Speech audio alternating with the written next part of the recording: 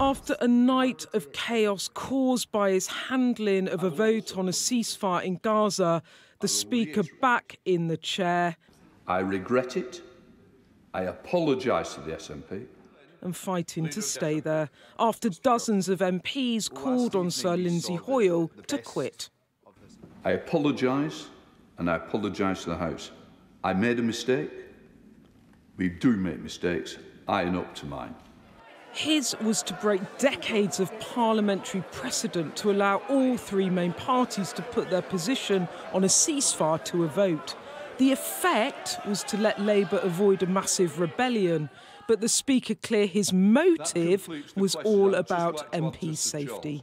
Security of all members really matters. It is taken very seriously in this House. It is ongoing. I'm having serious conversations about what we do going forward.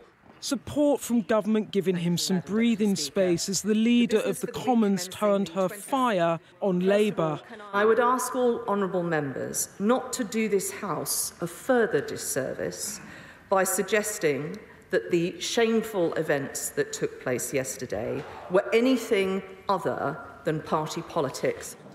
But the SNP irreconcilable, saying Hoyle has to go. Lindsay Hoyle no longer retains the confidence of SNP MPs to continue in his role. I have massive, even bigger concerns about the fact that Sir Keir Starmer met with Lindsay Hoyle prior and privately to that decision being made.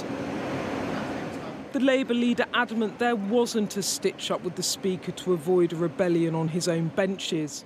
I can categorically tell you that I did not threaten the Speaker in any way whatsoever. I simply urged him to ensure that we had the broadest possible debate. But the PM adamant that allowing concerns over MP safety to influence business in the Commons not acceptable.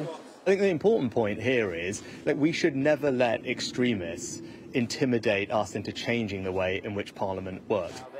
But back in Parliament, many are increasingly concerned about the welfare of MPs. How serious is the issue of MPs' safety? So I sit on the House of Commons Commission and I speak to the same security professionals as the Speaker does. I was answering questions in the Chamber today on behalf of the Commission around Member of Parliament security. Mr. Speaker, he's obsessed with making sure colleagues are kept safe. This the week Parliament finally backed an immediate ceasefire in Gaza. But this significant moment drowned out by the spectacle of wrangling and rows that brings no credit to this place or its politicians.